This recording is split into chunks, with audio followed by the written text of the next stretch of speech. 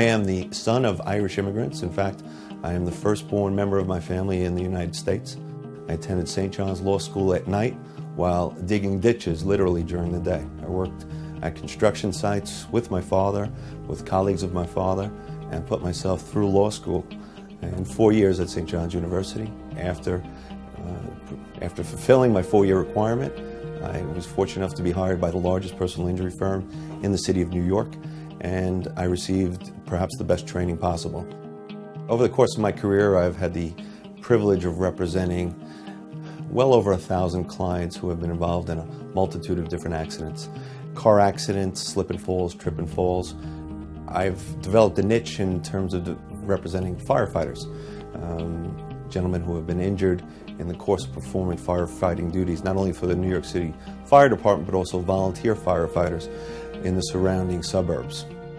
We're different, and we're purposely different than other firms here in the city. We're smaller.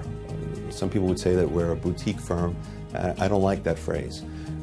We purposely keep our inventory small so that we can personally handle all of our clients' cases. These people aren't just file numbers, they aren't last names to us.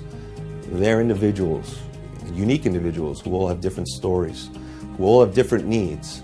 And I can tell you now that my clients, I know all my clients by their first name. They have my home phone number. They can call me at home if need be, and they do.